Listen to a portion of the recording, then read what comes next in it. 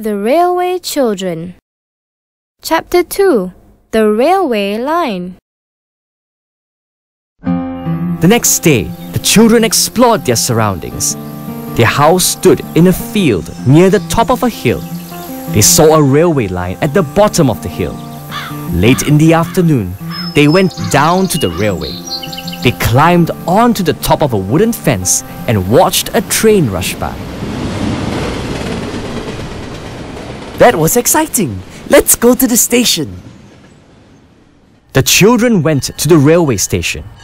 There was a large pile of coal on one side of the station yard. A white line was marked on the wall behind the coal, near the top of the pile. The porter, a kind and friendly man, explained what it was for. It's to show the amount of coal left. So if anyone steals any, we'll know. The days went by.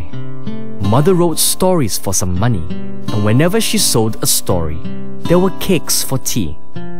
Mother told them that they were poor, but the children found it difficult to believe they were, because there was always enough food to eat.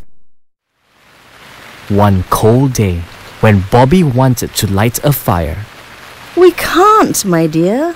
Coal is expensive." that gave Peter an idea. He began taking some coal from the railway station. However, Peter was soon caught by the station master.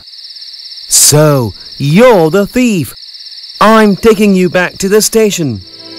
Please, don't take him to the police station. Why are you stealing? It isn't really stealing, is it?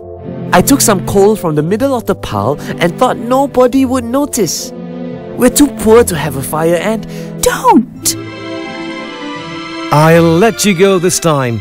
But remember, taking coal from the middle of the pile is still considered stealing.